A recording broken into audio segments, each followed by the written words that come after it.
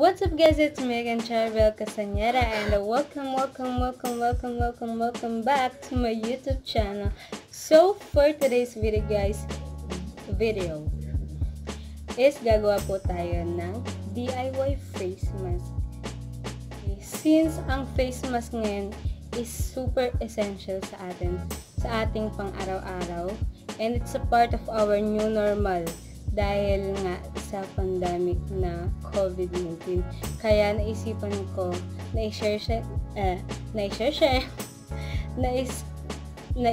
sa inyo kung paano gumawa ng face mask without spending much of money. Ano yun?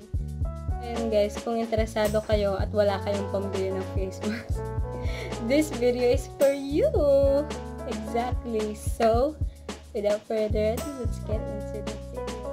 Kailangan natin para sa DIY face mask. First is a sock. Oo.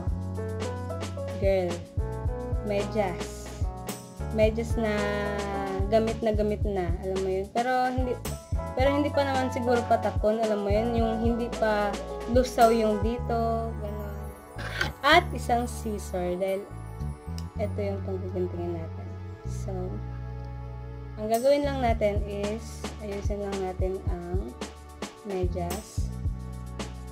Ayan. And then cut natin itong sa bandang sole nito.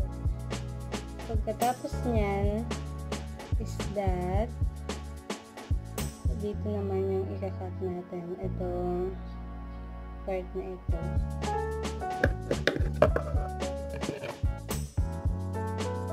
So, gaganda naman natin. Cut lang natin siya ng ganito.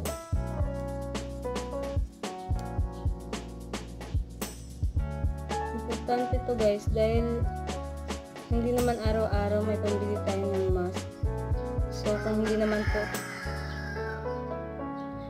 naman po tayo frontliner, okay, pwede na yung washable mask sa atin.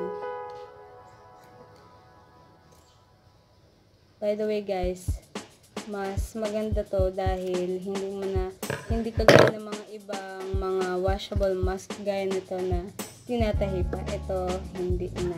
So pagkatapos, ano ba to?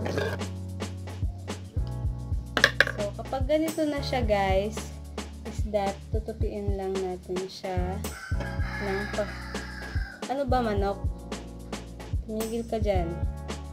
So, tutupin lang natin siya ng ganito. Di ba pag ganito siya? Tutupin lang natin siya ng ganito. Okay? Ganito. O, yun. Tapos, ganito guys. Ayan. Okay ba yun? So, ayun. And then, okay. Tanghali na, kurukok ka pa rin dyan. Pagkatapos nun is that dito natin siya kakat. Ganito lang, kalahati lang dito. So, ganun lang siya. So, gawin natin parang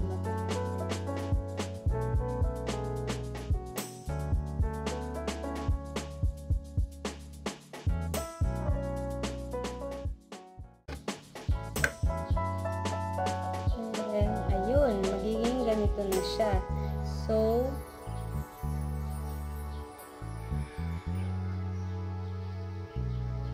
hindi na siya maging mask. Ayan, tapos na bebe. And then, pwede pala natin siyang bawasan, liitan, kung gaano kaliit yung gusto. Pero, yung dapat kasi yung nako-cover yung nose hanggang sa ibaba ng ating baba.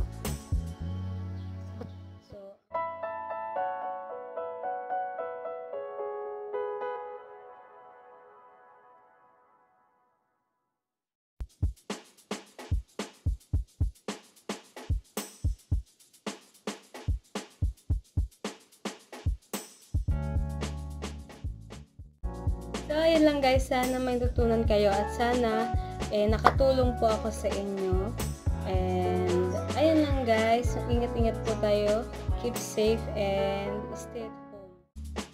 kung gusto po natin makatulong sa mga frontliners is wala po tayong magagawa ngayon kundi ang siguraduhin nasa bahay lang tayo at less sa pag-alis-alis. Thank you guys for watching, and please give this a thumbs up if you like it, and comment nyo naman sa comment section kung ginawa nyo to and naging okay naman yung result, at kung ano masasabi nyo about dito sa video na ito. And please share this video into your friends, family na kapos din, medyo kapos, alam mo yun, yung ayaw nang gumastos pa ng malaki para lang sa face mask. So, I think makakatulong ito ng malaki sa kanila. Please subscribe into my channel together with the notification bell down below. That's for today's video, guys. Thank you and God bless. Bye!